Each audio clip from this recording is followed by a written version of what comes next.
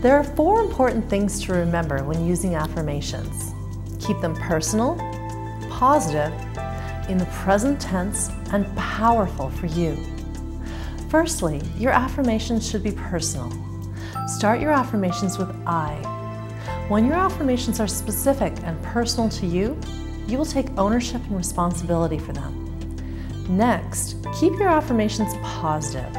If you're trying to lose weight, you should say to yourself, I am fit and healthy, not I'm going to lose weight. Your affirmations should be positive and motivating to create belief within yourself. Next, keep your affirmations in the present tense.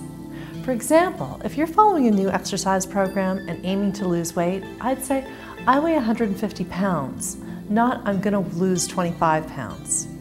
Speak in the present tense as if you've already achieved your goal.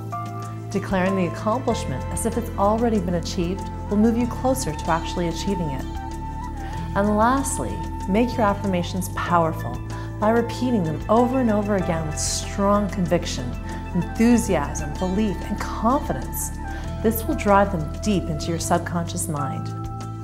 Write your affirmations on a piece of paper and read them as many times as you need to during the day.